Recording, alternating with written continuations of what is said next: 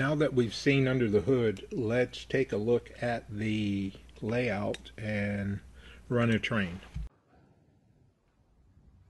Okay, I've got it laid, the trains installed or placed on the track. I've got an AC 4400.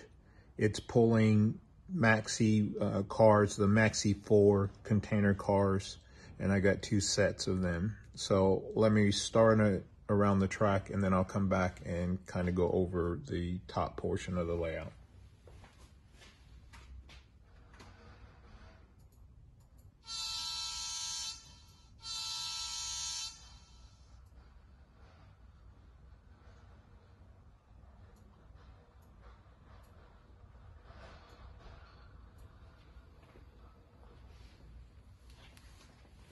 Okay, so typically when I do a commissioning on a layout, I'll run the track or the train really slow. And what I'm doing is I'm looking for issues or imperfections or problems in the layout or on the track. So a lot of times guys will run the trains and they will run them really fast. And the reason they're running them fast is in order to keep the trains going. And they'll have dead spots or voltage drops in in certain areas.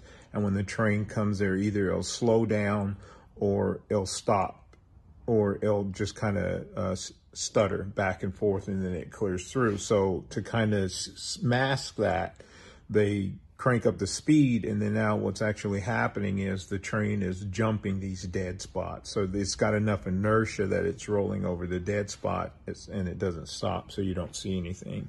So you know, a lot of times you run the layout, and after a while you kind of get tired of always going over to, you know, push the train. So you start bumping the layout in order to jiggle the train to make it get off the dead spot. So these are all the little things. And remember, I said there's a lot of stuff that when you look at the layout and you can kind of see problems based on what you don't see. So for example, the creeping layout or the creeping train. So you can see that it's really, really slow, but it's not stuttering, and there's no type of breaks in the movement. It's really slow and precise. And that's what's good about the Kato engines and their motors. Their motors are the 5-pole motors, and they're balanced, so the train can creep really, really slow.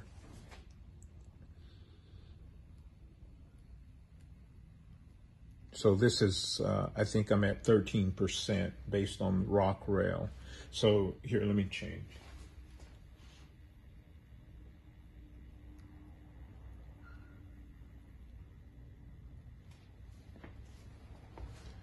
Okay, so there it's running at 10. So this is running at 10%. And now you see how it's slowly creeping, but you don't see the train jumping or anything.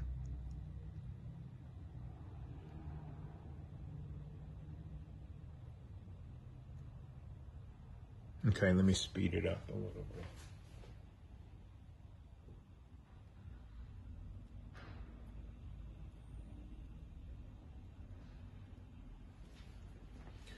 Okay, so I bumped it up to 14 again. So I'll let it creep around as I talk. So now this particular layout is set up exactly like the track plan or path is exactly like the Woodland Scenic track, but I went through and kind of tweaked the layout. And what I mean by tweak the layout, I adjusted the radius of the track so it would support all of the engines, or I shouldn't say all of the engines. Let me explain that. There's 4 types of engines that you can get, and it's based upon the wheelbase. So you get a small wheelbase, a medium wheelbase, a large wheelbase, and an extra large wheelbase. Now, this AC 4400, it's a large wheelbase engine, and that wheelbase will be reflective of the wheelbase and the size of the radius of the track has to interact. If the radius is too small and the wheelbase is too long, then the engine will derail. Either the engine will derail or the car will derail. And that's because the wheelbase dictates the throw of the coupler. And Kato makes 3 types of couplers. They make a short shank, medium shank, and long shank. And this engine has a long shank. And because it has a long shank and the radius is adjusted, it can navigate and pull all of these cars. And these types of cars, the long wheelbase. So that's one problem that a guy who doesn't know, or a guy who's starting out, he won't see that. And he'll build the layout, and if he has all the small engines like the F7, F3s, he can run it no problem. But when he starts to bring something in larger, then now, you know, that's it. He cannot have a diverse layout or use a different, you know, different types of trains. So that starts to limit your ability of what you can do with the layout, and that's what you want to kind of, you know, that's what you want to avoid. So and I'll show a picture of here. So see, here's the small wheelbase, and now you see the coupler and how short the couplers are. Now on this engine, it's got a larger coupler, or a longer shank on the coupler, and then that adds to your ability to kind of use different types of trains. Now, also this layout can support the height of the container cars. So you can run the container cars and also the auto loaders, the AUTO loaders. They can, I mean, those are really high, and then they have a super long wheelbase as well. So I had to modify inside the tunnel, the back overpass inside the tunnel. I had to modify that to allow for the cars to go under that one bridge, that one passover. Now, the problem that you can run into when you try to change the elevation of that, then you alter the grade. And it just, you know, it just creates a domino effect of problems if you're not careful. So that's what I did there that mitigates that problem. So you